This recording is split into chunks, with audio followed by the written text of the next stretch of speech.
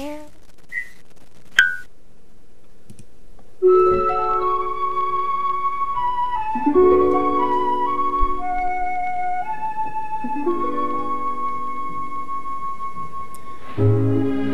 was a small town that was always so hot that the people all panted and sweated a lot.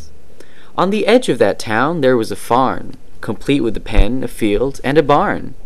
There lived there a rooster, who sat in his seat, who hated with passion the blistering heat.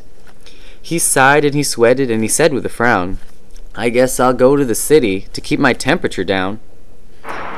He wandered the streets, wondering what to do. "I know," he said, "I'll visit the zoo."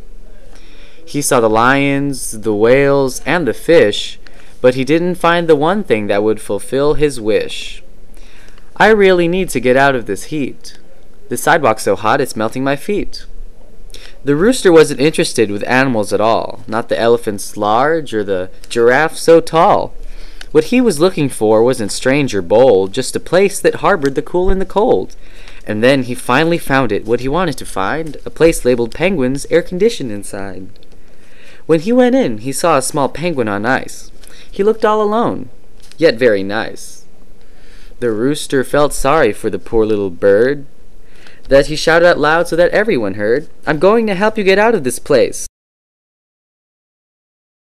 So the penguin replied, with a smile on his face, "You're a great friend to help me out of this pool. If you help me escape, I'll give you something cool."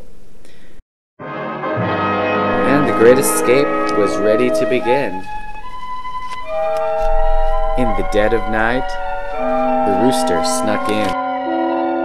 The rooster worked hard to infiltrate the zoo. He used ropes, ladders, and TNT, too.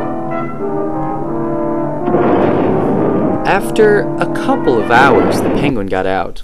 Then he tilted his head and he began to shout, I'm free, I'm as free as can be. And all because of my best friend who helped me. Oh. And as for that item that would fulfill your dream, here, my friend, is a cone of ice cream." The rooster did smile the most brilliant of smiles that I swear you could see it for miles and miles.